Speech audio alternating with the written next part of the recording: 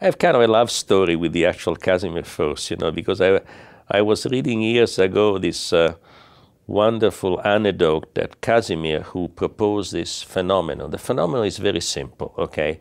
If you have two metallic surfaces and you put them a very short distance and you are in a vacuum, also air, and there are no charges on the metallic surfaces, common sense is if there are no charges, the plates do not pull together, right? Because there are no charges.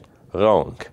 Quantum mechanics says us that instead, two metallic surfaces, even if there are no charges on, they attract each other, and the effect can be very large when you place them at small distances.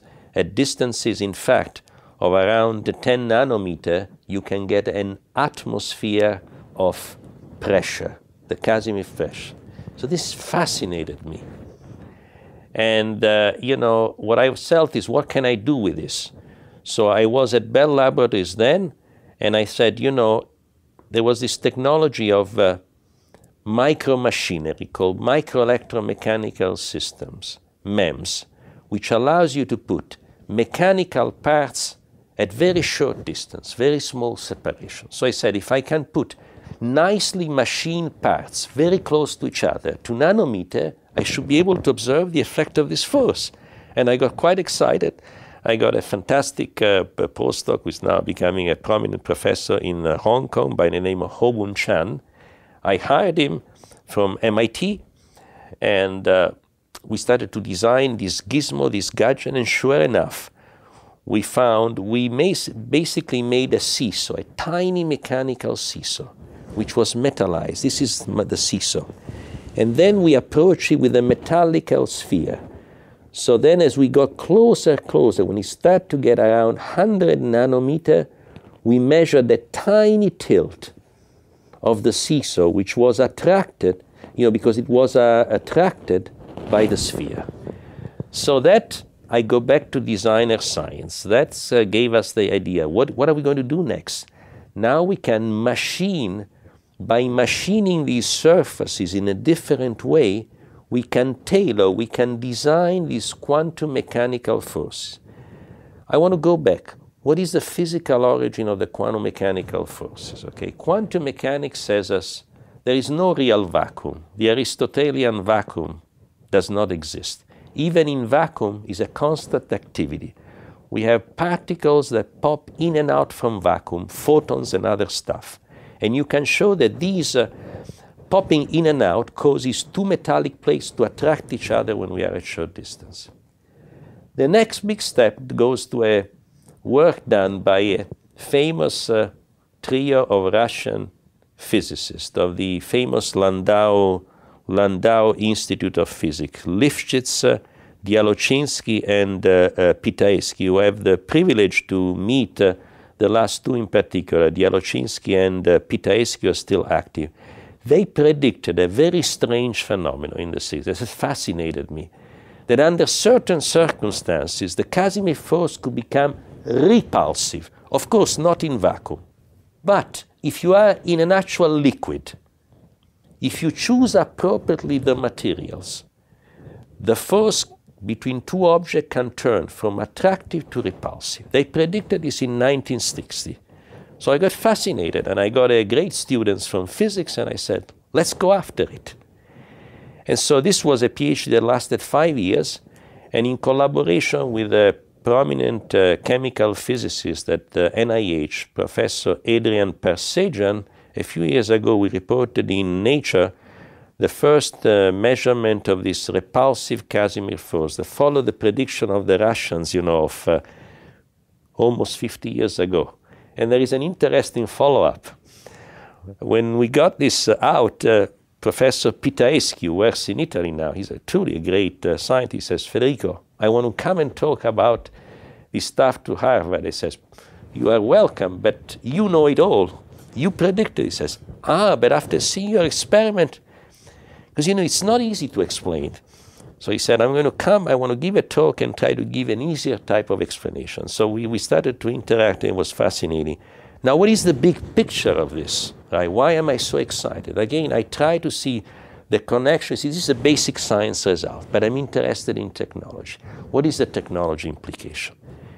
Take now two bodies. Suppose that you put the right fluid in between. If we control, if we understand better the Casimir force, we can understand fundamentally friction. You see, friction is often treated as just a dirt problem. Many physicists don't want to touch friction because, But in reality, there is a fundamental component. You see, friction between surfaces is affected by quantum mechanics, by quantum fluctuation. So what we proposed after this work to make new kinds of bearings, you know, bearings that are typically used to reduce friction, if we say if we can separate mechanical parts by certain fluids and we can induce this repulsive force, we can reduce friction. So the big picture is to make, in the future novel nanomachinery that allows us to control friction, you know, starting from the fundamental level. And we've just taken the first baby steps. The experiments are very hard. One last thing is this. Once I had, which I thought was one of the best ideas of my career, it goes again back to the Russian. And I said, if I choose two materials, I asked my question, and I put them close, two special materials. And I had the idea, can I get the quantum fluctuation of Garton to give a torque that now my hands are not only attracted, but this happens. So I got quite excited. And I talked to a Russian professor at MIT, said, Federico, it's a great idea. But you know, this was a Russian prediction from 1960. The paper is in Russian. I can help you translate it, but the author is actually here in the United States now, Professor Barash. So we organized a quick session in Harvard. I invited him. They translated for me the paper, and we started to do some experiments. So this is our new frontier, to start to look at these torques. So there is a completely area of exciting research open up. I call it again designer science and technology, because by designing these surfaces at the nanoscale, we can design the forces, both attractive and repulsive. So I hope you've given it, there is a real big picture behind this of new science and new technology that you see straddles many different fields. We talk about surfaces, we talk about chemistry, quantum electrodynamics, right? Mechanics, optics, and lots of application, lots of engineering. There are many challenges still open, okay? There are theoretical challenges. So we have been collaborating with a group at MIT who is a world leader, Professor Steve Johnson, who has developed powerful computational tools to calculate essentially these forces for any kind of geometry. So now this opens up a complete area. Now we have to inject design on this. What can we design? And then they can compute what they can design, and we can do measurements. You see, so it's a completely open space of invention which needs this very advanced theory to actually compute it. You see, until now, every time you specified the problem, a different type of geometry, you had to write a new program to compute it. This is not practical, right? So this is one of the things. There is another problem that is completely wide open, and this is somewhat mysterious. It's actually not mysterious. This was put forward by the great Schwinger, who got the Nobel Prize in Physics with Feynman and with Tomonaga for quantum electrodynamics. He worked here at Harvard.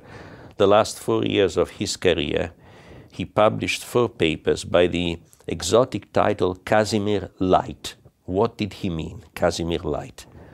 What he realizes is, suppose that I take now 2 mechanical parts. Again, there is no charge on it. And I start to make them oscillate. Not a fixed distance, they oscillate. What he predicted, that these mechanical oscillation would lead to an extraction of light out of vacuum. This is weird. He called it Casimir light.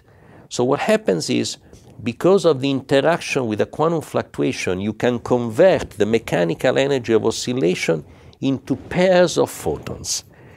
We are after this effect. We would like to observe it. It's extremely hard. It's tiny effect. Is it going to be useful? I don't believe it.